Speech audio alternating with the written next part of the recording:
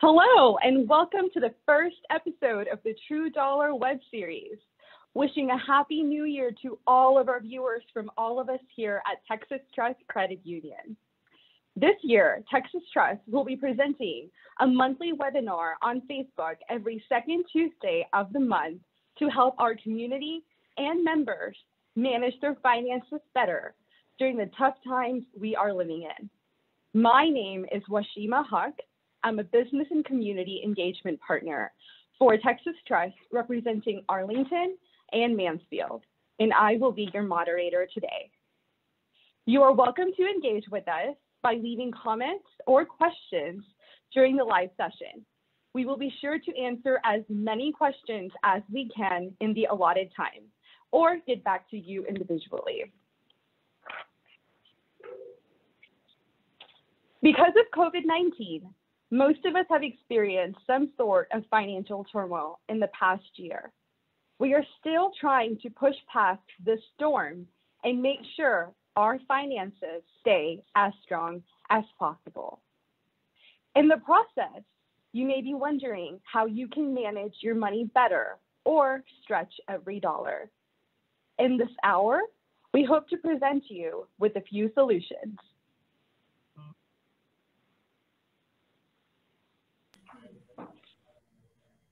But first, we at Texas Trust would like to highlight some resources accessible to our communities. So every month, we will be highlighting a nonprofit organization located in one of our Texas Trust towns. January's Spotlight nonprofit organization is Mission Arlington. I would like to invite Jim Bergen as well as Ms. Tilly Bergen from Mission Arlington to share how they are an incredible resource for our greater Arlington community. Jim will actually stay on until the very end to take any questions our viewers may have for him. Over to you.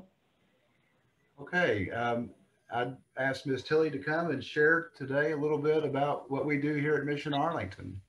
Well, thank you for the opportunity to be here with you. We always enjoy sharing what we believe God is doing here at Mission Arlington in this city and in this metroplex. We started in 1986, basically taking church to the people. And our definition of church is what we do 7 days a week, almost 24 hours a day. And it's become a way of life where we go out into the community, have Bible studies in different apartments and neighborhoods. And out of that, you find people that have special needs, whether it's a lack of food or kids not in school because of no school supplies, or Christmas comes and there's no tree, or as we walked into a home this week, there was only a Christmas tree and no bed, no dresser, nothing, but they had at the center of their home a tree. And so we're able to provide the help that's needed because this community has come together in a belief system that all people are significant and everybody needs a chance regardless of their circumstances. And so it is such an honor and a privilege for us to be able to help them with, let's just say, medical this morning.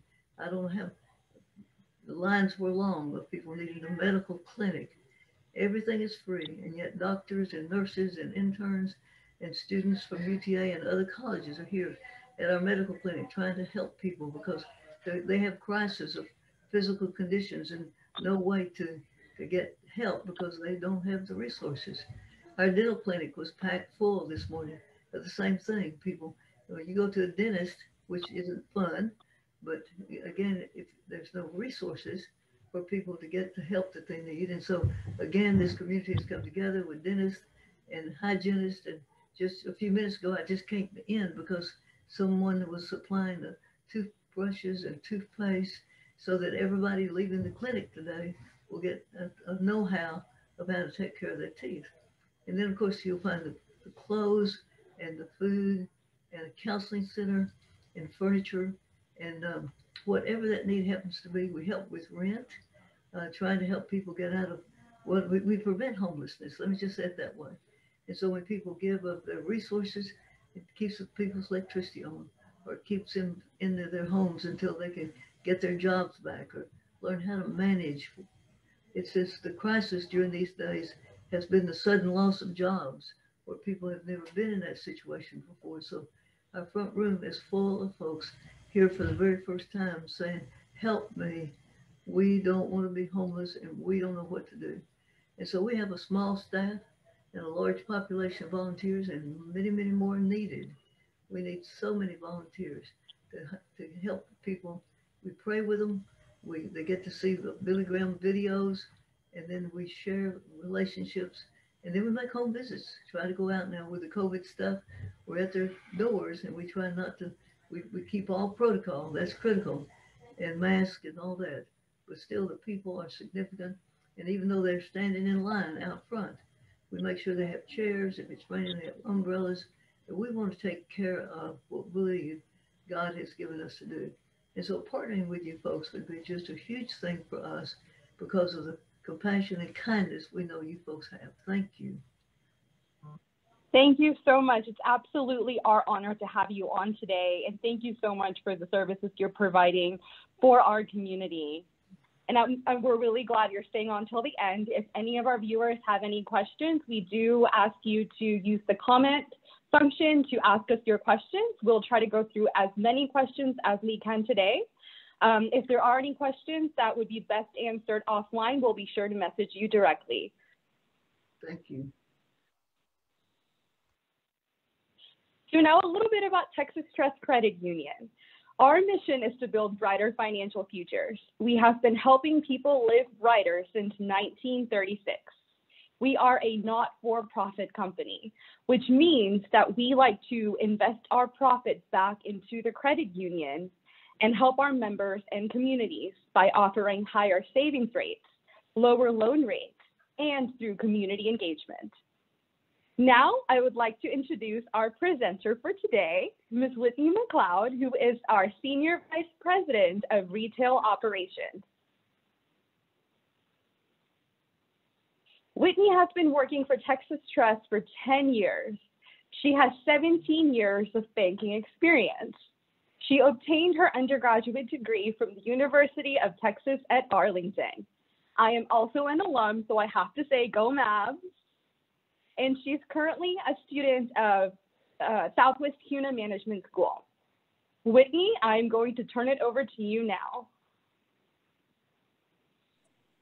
Thank you so much, Washima, and thank you to everyone who is taking the time to join us for this web series. We are very excited to see what comes out of the future out of these.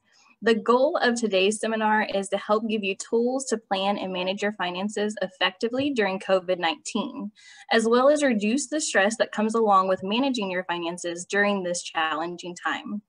Some of the things that we'll go over today are some budgeting tips, how to effectively manage debt, some tips for savings, about purchasing and refinancing a home, some information on retirement and investments, and then lastly, some COVID-19 resources to be able to utilize down the road.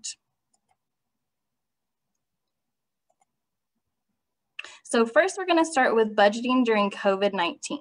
So during this time, we have gone through a lot within these last months, and finances is just one part of it that can be very stressful. So if you are at a loss of income due to a layoff or reduction in hours, it's important to take stock of your savings, make sure that you know your income sources and what expenses that you have, so that way you can try to spend less during this time. The first thing I want to talk about was needs versus wants. I know it's kind of silly. We started talking about needs versus wants when we were kids. I actually have a 4- and 7-year-old that get their needs and wants very confused. But this is a great one for you to think about during this time. So one example is need. We need food. Unfortunately, when it kind of goes across the board is when we need, say, DoorDash, because it's a little bit easier to come to our house instead of us cooking. So that kind of falls into the want category. I would love to hear some of your wants that kind of sometimes you try to play as a need sometimes. If you want to kind of comment in the comments below, we'd love to hear those. The next thing is writing down your goals. Did you know you are 42% more likely to complete that goal if you write it down? That is crazy to me, 42%. That's a big accomplishment of getting closer to making sure and meeting that goal. So making sure you know what your goals are. Is it to save money? Is it to spend less? Is it to consolidate debt? Whatever it might be, you want to make sure and write those down. Then creating a budget or a spending plan. I know not everybody is a number person and not everybody likes to see what you're spending your funds on, but it's very eye-opening when you take that time to really write down a budget for your day, your week, your month, and you stay on track with that. Then having an emergency fund. No one knew we were coming into the pandemic like we were. It was very unknown. So if that emergency fund was set up, you have funds set aside to be able to help you in the time of need. So making sure, planning for those unknowns. Then lastly, making sure you track your progress. So where are you at on your budget? How are you doing with your emergency fund? And then making sure you're looking at your long-term goals. We won't always be in the midst of what we're in today, and making sure that you are still planning for the future and being proactive. Next, I want to give you some information on some budgeting resources. So like I said earlier, not everybody is a numbers person, and they want something a little bit easier to be able to help them budget and make things a little bit simpler. So there are some really cool apps out there. Two of them are EveryDollar and Mint, which are apps that you can download on your phone that you can connect to your online banking for your financial institutions. If you are that numbers person, you have the opportunity to create the Excel spreadsheet to be able to create your own and work from that. And then lastly, but not least, if you are a member here at Texas Trust Credit Union, within your online banking, we have a very cool software called Money Manager, where it can actually allow you to help set those budgets, meet those goals, and drive to the future plan. So make sure if you haven't checked that out, go out there and check that out. Next thing I want to talk about is managing debt during COVID-19. Unfortunately, we have debt all the time, even not in the middle of a pandemic. The pandemic just unfortunately makes it a little bit more stressful. So the first action step that I would say is really analyzing what current debt you have outstanding and then creating that plan that we talked about a little bit earlier. Do you want to consolidate that? Do you want to look at maybe refinancing a home to pull equity, different things? So to do that, my recommendations are first looking at all your lending items you have out there and identifying what interest rates you have on them. We all have credit cards to different merchants that we don't realize how high that interest rate is. So making sure that you identify those rates and then you try to go tackle those high ones first and try to get those paid off to save long-term interest. And then if you do have to make purchases on a card, making sure that you're putting it on the one with the lowest interest rate. Make sure and save on the interest if you can. We have a great credit card here at Texas Trust. If you're interested, please leave information in the comments and we can get one of our financial service officers or SSAs to reach out to you to help you out with that. Then there is also promotional things that are out there. So I know we have done in the past, and I think we actually have one going on right now for a balance transfer promo. So being able to do a balance transfer onto a credit card to consolidate that debt into one card, that way saving money on that. Just remember, anytime that you do one of those promotions, make sure you pay it off within the time allotted. You don't want to acquire that interest after the time period if you don't have to. Then debt consolidation loan. So here at the credit union, we do personal loans where we have helped members in the past where they are able to consolidate their debt into one loan. Instead of making several little minimum payments on credit cards, they're able to roll that into one and pay it off a lot quicker than what they would if it was on a credit card. And then also know your options. There is government assistance out there potentially that you could qualify for. So making sure and go and look through all avenues to be able to see what options you have for you. And then again, like I said earlier with the credit card, we would love to help you with any way kind of coming up with a plan. So you can actually set an appointment with one of our financial counselors here at the credit union. We do a lot. I know people aren't getting out as much, but the cool thing is we do a lot through phone. We do a lot through email. So there's other options instead of you having to physically come to a location. So we would love to help you with that. Let's go into credit basics. I would like to talk a little bit on establishing and improving your credit.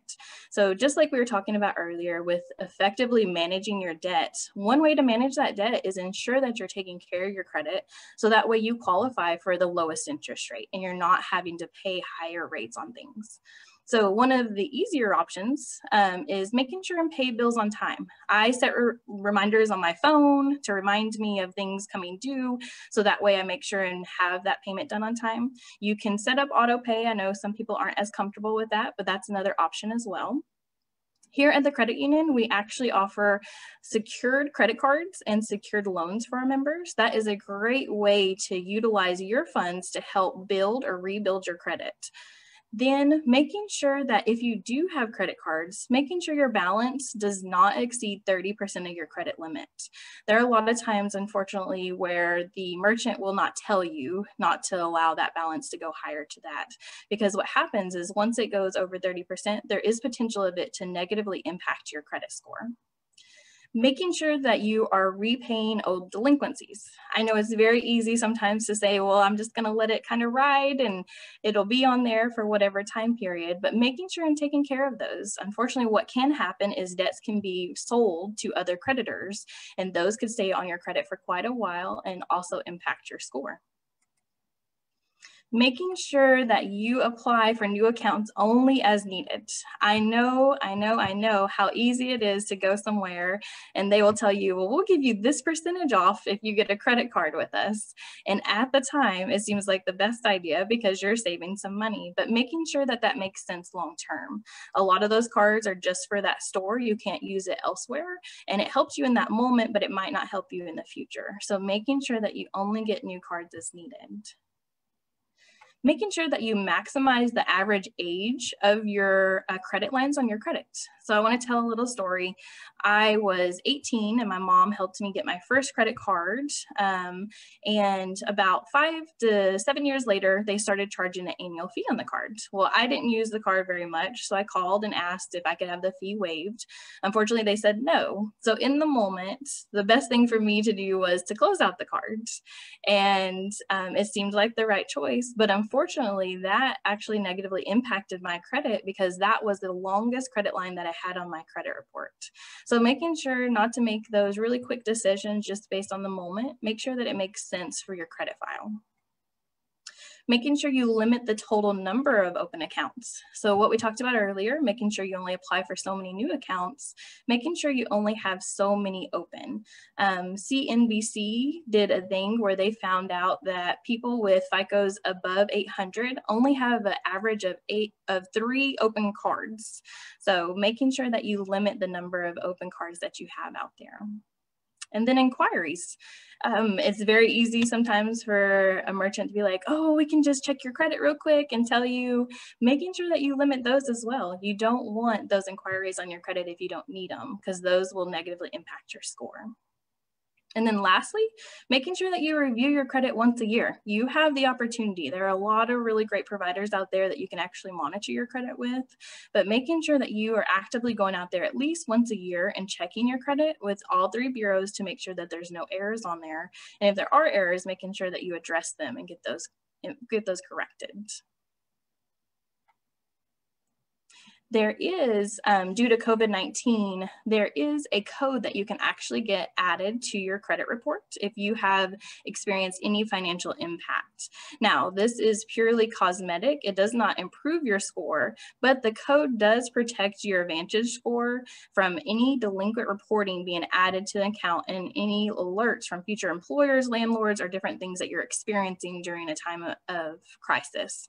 So know what options you have out there too. As we're going through this pandemic, if you have been financially impacted from it, then you definitely might want to look into that option.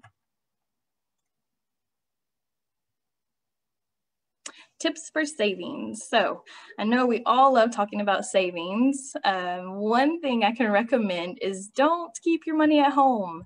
That is so risky. There is always the potential of loss or stolen. So making sure that you have your money somewhere where it is protected.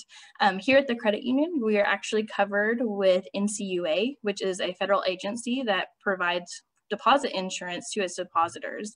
It's very similar to FDIC. They both insure up to $250,000 per depositor, institution, and ownership category, so your money is protected. Then another way to save is what we talked about earlier, budgeting. So knowing where your funds are going, how much income you have going in, what you're spending everything on, you would allow yourself to have that opportunity to set aside what you need to go to the savings account. So I'd like to do another little thing where we can kind of get some comments back. I would love to hear where you think is a way for you to kind of cut back and save. So tell us some ways that you could cut back and save money. Whitney, if I may share, for the first one, you asked if people are using any type of budgeting resource. I've heard a lot of people in the comments mention Mint is actually a great one. Awesome. I'm glad to hear that people are actually utilizing those things. Those are free products out there for you to be able to use. So it's great to hear. So next thing I would like to talk about is reaching out to your lenders and service providers to see if there's anything that they can do to assist you during your time of need. So lenders, actually here at the credit union during the shutdown, we did different things to try to help our members, where we did skip-a payments to try to push out payments to help them during their time of need. We did an emergency loan to be able to help our members. So there's different things that you should always go out there and look to see if you could take advantage of. Same with service providers. If you have a certain electric company that you're utilizing, or your cable, whatever it might be, it never hurts to reach out and just ask if there's something they can do to help. Another way to save is we do have a lot of people working remotely now with the pandemic, and making sure and keeping your energy usage low. It's very easy. I know when I'm at home, unfortunately, I tend to leave a lot of lights on in the house. My husband usually gets on to me for that. So making sure that you are keeping lights out and you're trying to really conserve as much energy as you can, that way saving you whenever you do get electric bill, gas bill, whatever it might be. This last year, I know we didn't get to take as many vacations as we would like. Miss Washima, she is a vacationer. I always live through her with her vacations. So one thing to save money as well is making sure that if you do vacation, do it locally. Save money that way. It's very easy to be able to save and do different things, especially within the DFW area, but maybe within Texas and the surrounding states. So there's other ways to kind of get away. Next, I would like to talk about emergency funds. So I hit on it a little bit earlier of making sure and setting aside some funds for unforeseen circumstances that come up. The best way to kind of get that started is starting by saving 1 month's worth of a mortgage payment or rent. Putting that into a savings account to earn some interest, having it set aside so you don't touch it, and then build from there. Build to then now 1 month's worth of income, and then truly aiming for 3 to 6 months worth of income of that setting aside. Because with all y'all know, with the pandemic, unfortunately, there's so many unknowns. If you were to be laid off, you want to make sure that you have something to help you during that time of need. Now, for our homeowners out there, making sure that we're setting aside money for potential home repairs. Unfortunately, the pandemic did not stop the home repairs. So if you have an air conditioner go out, your water heater, different things like that, you want to make sure that you have prepared for those as well. And then also making sure that you have some type of fund set up for special purchases. So if you plan on buying a home, getting a down payment for that, maybe a down payment for a new car that you're going to purchase, or for that vacation that hopefully we'll be able to take in the coming months, setting some money aside for that as well.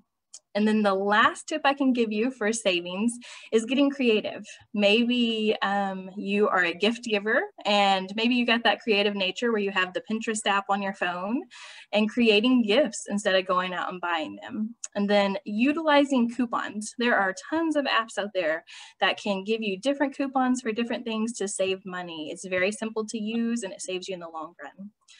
And then lastly, my favorite, the cook at home. Like I told y'all, DoorDash has been my friend here lately, and is very convenient to have the food at my doorstep. But it is very surprising when you look at how much money you save by cooking at home versus eating out. Those are some great tips. We actually have some viewers that were engaging. One person said they were able to manage their subscriptions, and somebody commented taking a local vacation and recommended San Angelo. We happen to have branches in San Angelo, so Nice. we definitely agree with you there. I love it. I love the interaction. Thank y'all so much for participating. So the next thing I wanted to talk about was buying or refinancing a home during COVID-19. So as you know, or might know, the mortgage rates are at historic lows during this time. So it might be the perfect time to purchase or refinance a home. So making sure that you are weighing that option. There are some cases where it is actually, in some cases, cheaper to purchase a home than it is what you're paying in rent. So if you do decide that you want to purchase, making sure that you look for an equal housing lender. Really great note. We have some great mortgage team here at Texas Trust that would love to help you with that.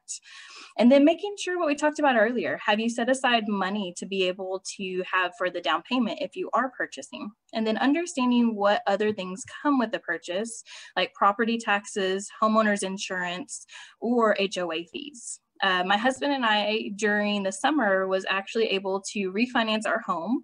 We were able to pull out equity out of it and build a covered patio, which was great because we didn't get to go on vacation anywhere. So we were able to use our patio as kind of our getaway. But that is an option for you. If you don't want to do home repairs, maybe you want to consolidate some debt. So always good to look into.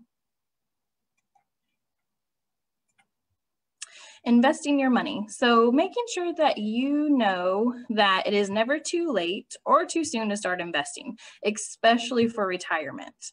Instead of focusing on the day-to-day volatility, making sure you're looking at the big picture. What is your long-term goal?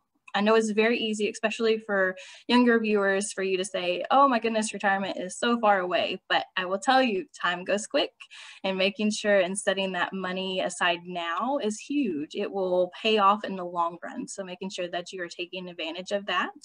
We have some really great financial advisors here at the credit union. So if that is something that you're interested in, please let us know. We'd love to be able to help you. Lastly, we have our COVID-19 assistance page. So on here, you will see some different options to be able to help you in this time of need.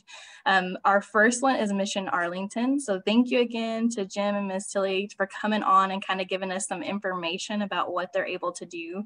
That is a huge impact that they play for our communities. And we are so thankful to have them here locally within DFW to be able to assist. So you always have these options of different things, and making sure that you understand that you have options out there is the biggest part. And we are here to help you if you ever just need someone to talk to. So, and with Shima, I'm going to turn it back over to you, ma'am. Thank you so much. And thank you to our viewers for engaging with us. We did have a question about home remodeling. A lot of us are staying at home, spending a lot more time at home. How do you suggest our members or community kind of budget towards that? That's a great one. I know if y'all have been out to Home Depot or Lowe's here lately, it is swarmed with people of getting and buying stuff to fix their home. So I think kind of creating that plan, Washima, of making sure that you know what if it's, say, you're replacing floors, redoing your kitchen, whatever it might be, budgeting at first. So that way you don't get over your head in it whenever you start doing things. And then if you do need that option, like I said, we have our mortgage department here that can help. We have home improvement loans, or maybe pull equity out of your home, different things. But I think the biggest part is doing that upfront part of really budgeting and planning to make sure that you know what you're getting into. Fantastic. And I would encourage our viewers to continuously ask questions. If you still have any questions or anything you want to share. I do want to share a few things that our viewers have, some tips that they have provided. So meal prepping. Making sure that if you have a trial subscription, that it does not become something permanent. So if you do wish to cancel the trial, do so before the time frame is over. And then being sure to plug in savings as a part of your budget. Absolutely, it is important to pay yourself first and allocate at least 10% or whatever you can manage to from your income for savings. Do you have anything you can add about life insurance? A little bit about what the company has to provide. That's a great one. So here at the credit union, just like I was talking about earlier with investments and mortgage, we partner with a company that does insurance as well. So that is something that definitely look into, make sure that you kind of plan for the future, making sure that your family is protected in case something does happen to you. We are in a time of so many unknowns, which I know is unfortunate, but we have to prepare for that, and we have to prepare to make sure our family is taken care of if something were to happen to us. So I think that's a great one, Washima. Absolutely. Thank you for sharing that. I don't see any more questions.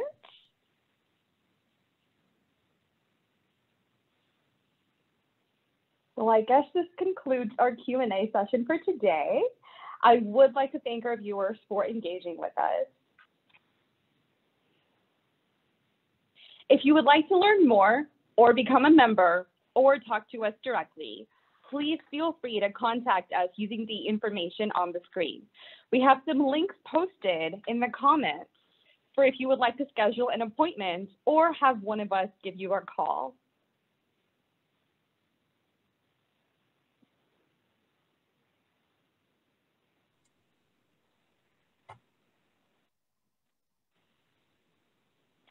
Mark your calendars. Our next Facebook Live webinar is going to be on Tuesday, February 9th at noon.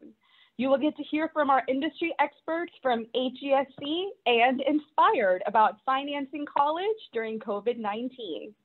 This will be a great webinar for current or future college-bound students as well as their parents. We do plan on coming back every month to talk about different topics such as mortgage, which is coming up in March, understanding credit, Medicare, Social Security, and so forth. So we have a lot in store for 2021. Thank you so much for tuning in to today's webinar. And remember, Texas Trust Credit Union is here with you every step of the way for all of your financial needs. See you next time.